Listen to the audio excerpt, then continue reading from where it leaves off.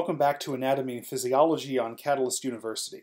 My name is Kevin Tokoph. Please make sure to like this video and subscribe to my channel for future videos and notifications. In the previous video, we talked about the anatomy of the testes, but we really didn't get much past that. So we discussed the testes, the membranes that surround them, muscles that interact with them, and then also the seminiferous tubules, the epididymis, and then the beginning of the ductus deferens or vas deferens. We're going to continue with some more relevant anatomy here, but one of the major things I want to focus on, at least on this slide in this video, are the glands of the male reproductive tract. So we're going to begin by looking at a lateral view of this, and then we're going to take a look at an anterior view and see some other things that we couldn't see in this image. All right, so let's discuss some relevant anatomy here. So I'm going to zoom in a little bit. So of course, this is where we left off in the previous video. Here's our scrotum. The scrotum is the sac that contains the testes. So here's one testis right here. Of course, here's the epididymis associated with that testis. And then we can see here that it loops around and we have the ductus deferens. So here, at least it's labeled right here, here is our ductus deferens. And it pretty much just continues all the way up here, right? Now, understand that when we talk about the male reproductive system, we can't help but at least mention some things from the urinary system. And especially in males, these two systems are closely tied together. So right here, this organ is part of the urinary system. This is the urinary bladder. It is just shown here. The urinary bladder plays absolutely no role in the reproductive system, at least directly. Okay, so here's the urinary bladder. Notice that the ductus deferens, or vas deferens, kind of loops up here and goes around the top, sort of the superior or lateral part of the bladder, and then it kind of loops around here, and then we have this engorged part of the ductus deferens. Okay, this engorged part over here is referred to as the ampulla of the ductus deferens. So as you're looping around here, we get the ampulla, right? Now, on each side of the urinary bladder, there's another structure right here. This is our first gland. This is actually what's called the seminal vesicle. So again, there's a left and right on each of these, just like there is for the ductus deferens. So this is our seminal vesicle. Now, we're going to go over the secretions of the seminal vesicles in a little bit, but it suffices to say that the sperm that are moving through the ductus deferens, when they enter this duct right here, they're going to combine with the secretions of the seminal vesicle. So notice the seminal vesicle, if you go down on it, we see there's a duct right here where it converges with the ductwork of the ductus deferens. Okay? And where these converge, we call this the ejaculatory duct. Okay? So the ejaculatory duct is kind of like the convergence point between the ductus deferens ampulla and the seminal vesicle. And so the secretions from both of these are going to combine here. Now notice the ejaculatory duct is going to move through this kind of reddish structure. This reddish structure is called the prostate gland. It's important to realize that, like a lot of these structures, only men have a prostate gland. Okay? Of course, women don't have a seminal vesicle, and of course they don't have a ductus deferens. But the reason I emphasize that on the prostate is because when you're actually differentiating between a male and a female urethra, the prostate gland is actually a very important landmark. So only men have a prostate gland. And this is the second gland that we're going to look at. We'll come back and look at its secretions in a few minutes. But it suffices to say this is the prostate gland, and the ejaculatory duct is going to move through that. Okay. Now, remember, this is our urinary bladder, and if you remember back to urinary physiology, remember that the way that the bladder is going to eliminate urine, it's going to move that urine into the urethra. Now, obviously, men have a much longer urethra. It's not because they're bigger people on average than women. It's because they have a penis. And of course, that urine is going to have to move through this urethra right here and eventually out the urethral orifice right here. Okay, into the toilet. So this structure right here, as we're going from the bladder, all of this is the urethra. Okay, it's a very long structure, and in men only, it's divided into three regions. Okay? This region of the urethra that runs through the prostate is aptly named the prostatic urethra. That's the first segment of the urethra, okay? The prostatic urethra. Notice that the ejaculatory duct converges into the prostatic urethra. In other words, the final exit point. So in other words, in order to get semen, which of course is going to contain the sperm cells from the ductus deferens, in order to get that out through ejaculation, it's going to have to move into the urethra and exit through the urethra. Okay, so at least in men, there's a very strong connection between the reproductive system and the urinary system, particularly the urethra. All right. Now, we're of course looking at a lateral view. This part of the urethra right here, it's a very small part. It's basically beneath the prostate, but before it gets to the penis area. This is called the membranous urethra. It's a very small segment, the smallest of the three. The membranous urethra basically runs kind of through a series of muscles right here. There's some muscles in here, and collectively they are what are called the urogenital diaphragm. Okay, I'm going to have a separate video. Oops, let me zoom back out. A separate video where we discuss some of the muscles of the urogenital diaphragm. Basically, a lot of what their function is to control continence. So basically to voluntarily prevent yourself from defecating, or voluntarily preventing yourself from urinating, or in some cases forcing urine or forcing semen out. So they perform a lot of functions like that. But that's the urogenital diaphragm. And it suffices to say that right now, the membranous urethra runs through those muscles. Okay, we'll talk about how that functions in a separate video.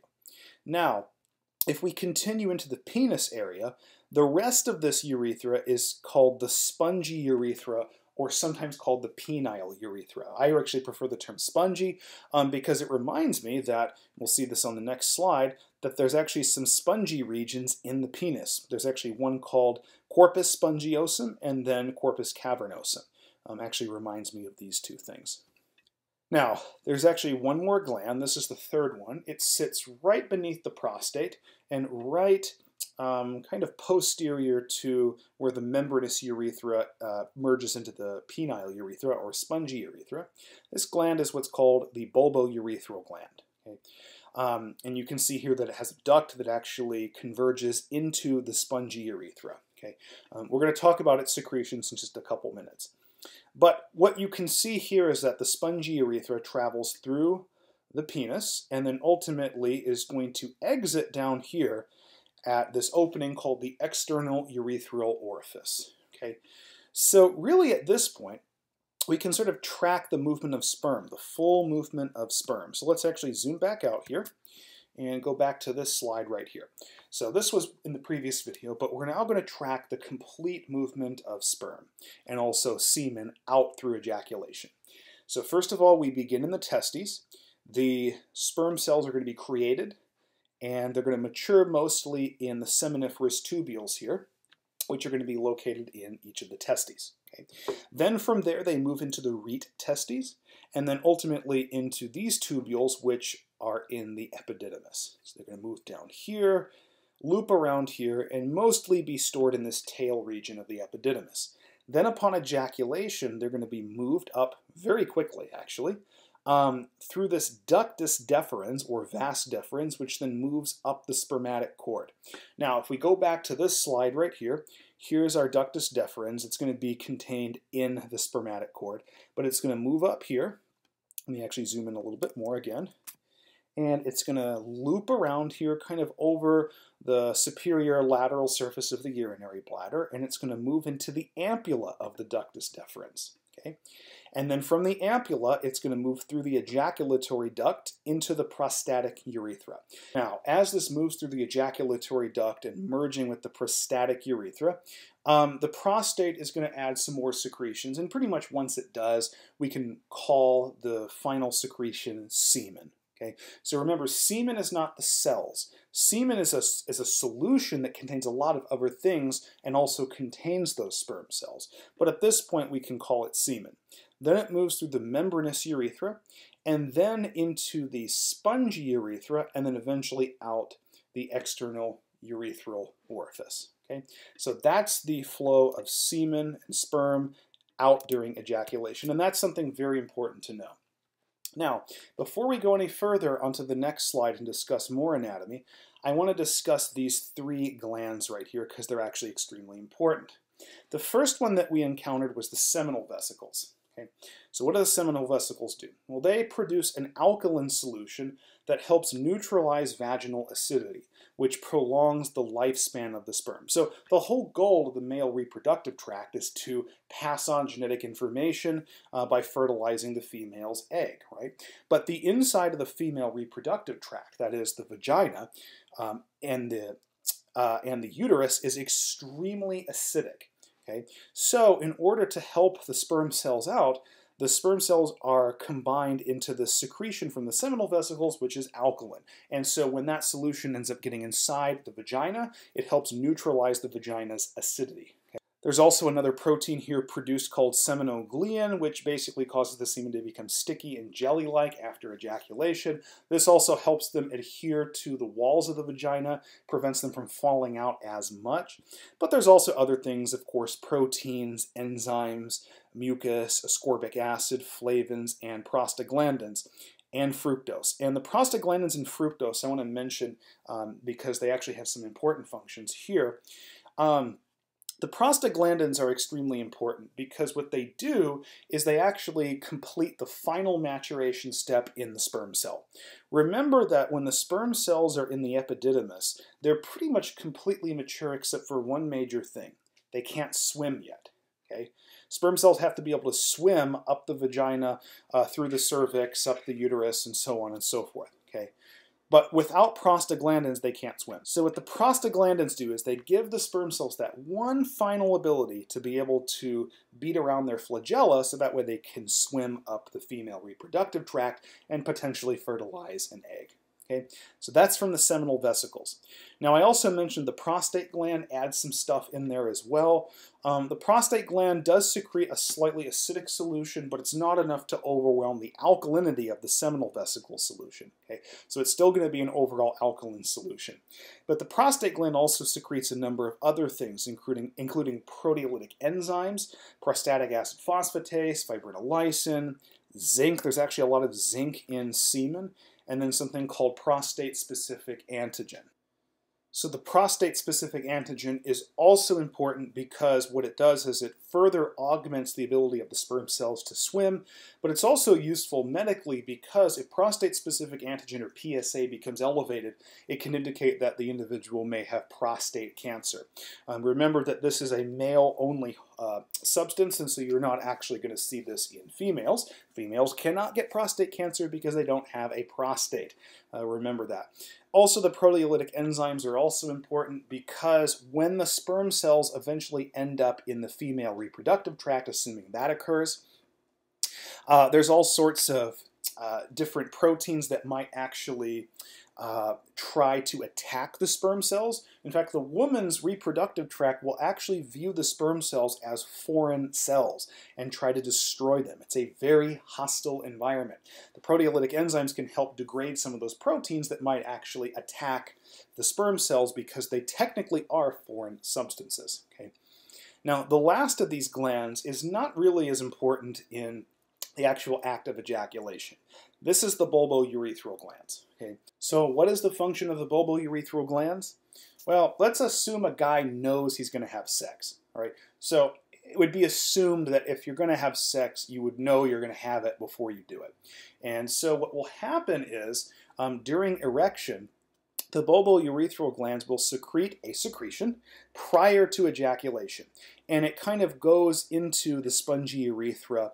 And what it does is it actually neutralizes the acidity that's in the urethra. Okay? So naturally, the inside of your urethra is acidic. The major reason for that is because that's how you urinate. And so when you urinate, there's always going to be residual urine left in the urethra. You can't really get all of it out. Okay? Urine is acidic. And so this secretion by these bulbourethral glands neutralize that. So that way, whenever ejaculation occurs, it maximizes the amount of viable sperm cells that exit. Because remember, sperm cells do not like acidity. And it turns out that urine is very acidic. The reason I mention fructose here is fructose, similar to glucose but not, fructose is actually the major fuel source for sperm cells. It turns out that the reason there is fructose in the semen is so the sperm cells can actually have an energy source for the brief time that they're actually in the female reproductive tract. Because if there was no external fuel source that they could intake, they would die because they'd run out of ATP. So they have to be able to generate energy somehow. So the male reproductive system is nice, gives them a little energy in the form of fructose. I think I'm going to conclude this video right here, and in the following video we're going to discuss a little bit more anatomy.